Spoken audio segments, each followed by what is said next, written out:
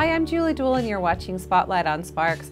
I have Mayor Pro Tem Ed Lawson here today, and I wanted to talk a little bit about what's going on in our community. There's a lot going on with COVID-19, the coronavirus, and we were recently at a press conference and you said some really inspiring things. So I kind of wanted to see if maybe you had some positive words that we could really share with our community today.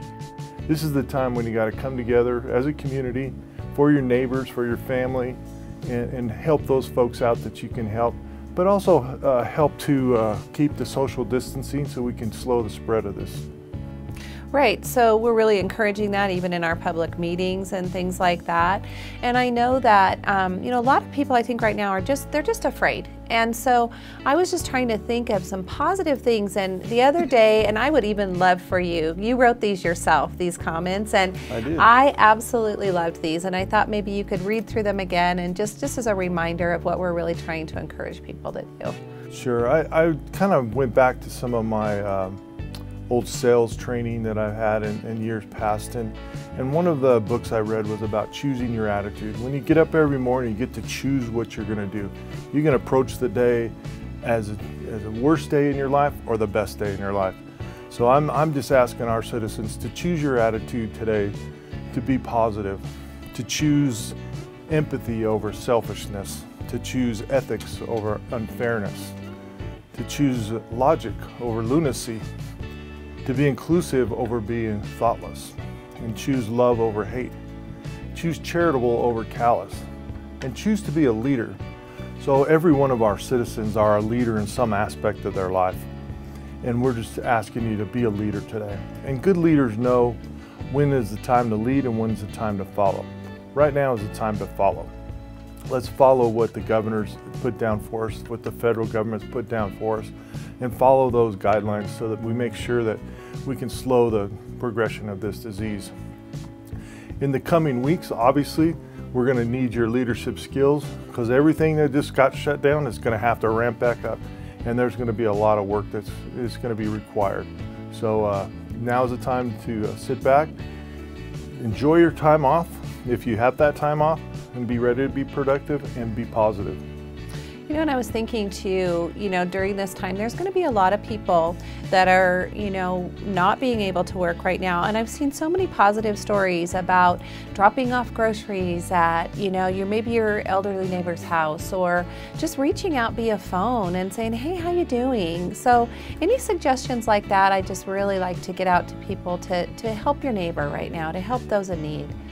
Yeah, I can see it in our cul-de-sac. It was kind of fun to watch on a Saturday. It was a nice day out, and the lady across the street had her and her two kids out doing some sidewalk art in the cul-de-sac. Kind of came out and watched, and I have some elderly folks next to us that my wife had brought home some food from the Atlantis Casino. We shared with them, and we shared with some of our other neighbors some of the extra food.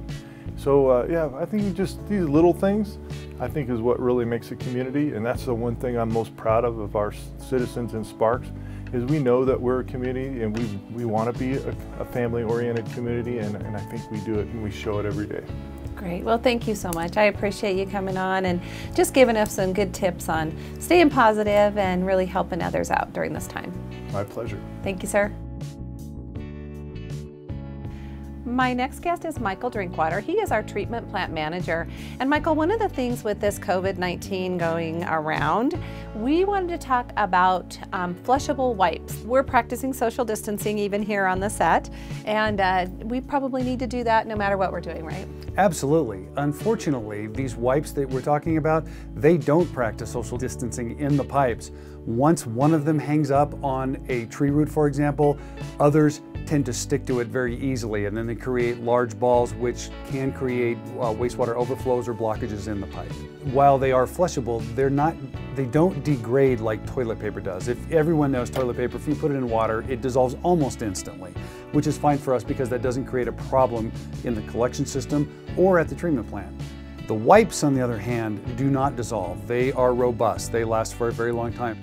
So it's really, you know, it's things we don't necessarily want to talk about, and it's a little uncomfortable to talk about, but like I said, they do say flushable on them, but really the recommendation is no, please, because this does go to it has to travel all the way through these pipes and get to our sewage treatment plant, and we really want to keep those pipes clean for the safety of everybody, right?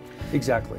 As well as that, if they do travel through the pipes to the plant, it does create a similar problem for us at the facility.